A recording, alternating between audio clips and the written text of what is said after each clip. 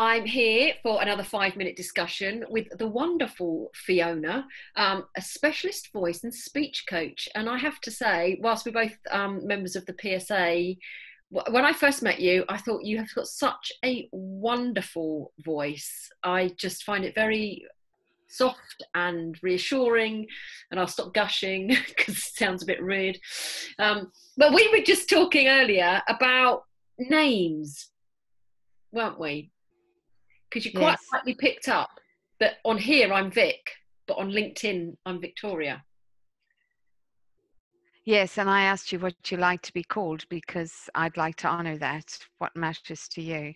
And I couldn't remember I think I probably called you Victoria when we met at the PSA. yeah, because we first connected on LinkedIn and that is my name on there. And I never really gave it too much for thought because on Instagram I'm Vic, on Facebook I'm Vicky, and on LinkedIn I'm Victoria. And I'll answer to anything apart from I find bitch offensive, but I'm sure you wouldn't call me that.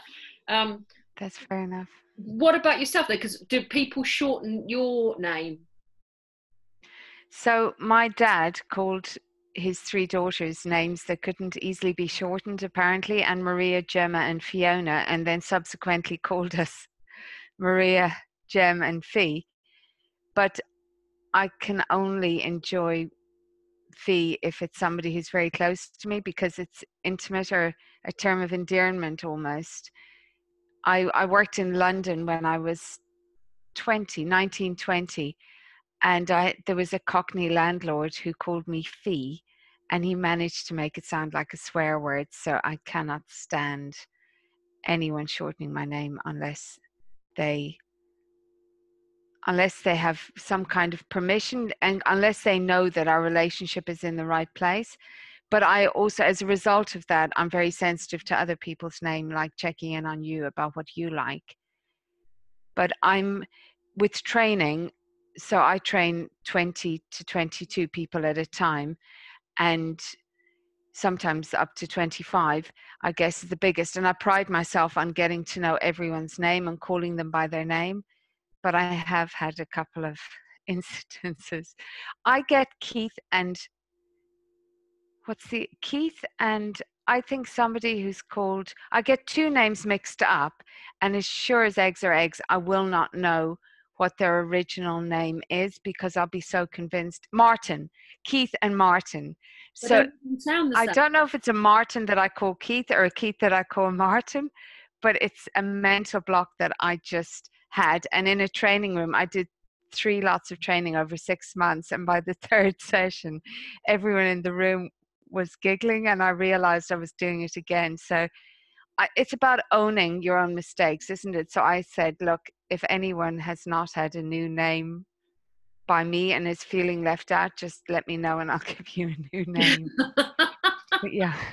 When you're training, do people have name cards in front of them, or how do They you do. remember? I'm absolutely rubbish at that. You know what? If you've heard of Meribain or Meribian, he talks about likability and that 55% of how we connect with people is body language, 38% is tone of voice, and 8% is words.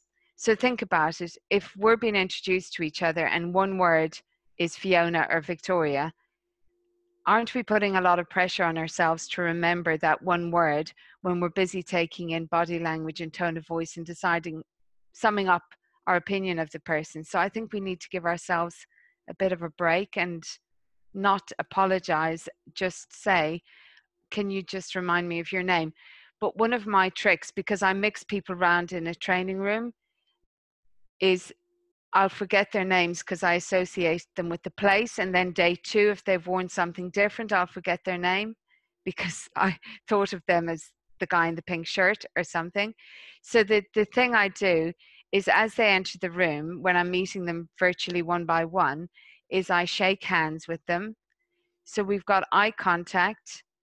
We've got a handshake, which is touch.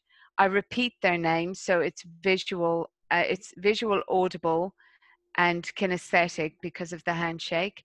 And so together, I'm more likely to remember their name, plus asking them to write it down means I can see it, I can read it.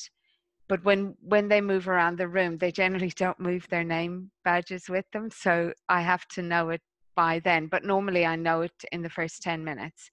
And then I do that. And I have a fairly high success rate, unless it's a Martin or a Keith. And also Amanda and Karen. In South Africa, there was a lady called either Karen or Amanda. I could never remember. And she just laughed. She just accepted that I was, after like 6 years, I was never going to get it right. So yeah, I'm very apologetic and respectful, and you know, I own my mistakes, I guess. No, but I remember being at school, and obviously with the Irish in you yourself, Siobhan, which is not spelt how you would. And I remember the first time I ever met someone, I was like, Sayaban? Sayaban? I was like, no, I soon learned, if I don't know, that to ask. Sorry, could you tell me how you pronounce your name? So, like you say, it's being respectful to get it right. I mean, it's making me think I might write a blog on this, actually. What's in a name, Vicky or Victoria? Because it's the and I know we're overrunning a little bit here. It's also people saying, well, when I'm trying to look for you on one social media platform, if you call yourself something different on another, how am I going to find you? So, yeah. Well, I think since this morning I've decided that you're actually Victoria. Okay. So I think it's strong and it's complete, and Vic is almost making less of you than you are, and you're a lot. So I want to honor that. That's very kind of you. There wasn't enough room for the Toria when Twitter first started with 140 characters. Oh, Fiona, it's been lovely, and I could talk to you for hours because I love the voice. It's just soft, and you could do bedtime stories. Have you ever thought about doing Audible books? I have, and I've started the process of signing up for it. And at the moment, it's rejected my postcode, so I don't know what's going on there. But I also need to have a very good room for doing it. So I need to investigate that and look into it, and spending a bit of money on that as well. So we'll see. Watch this space. Watch this space, exactly. Oh, well, I'm going to carry on chatting after I've pressed stop.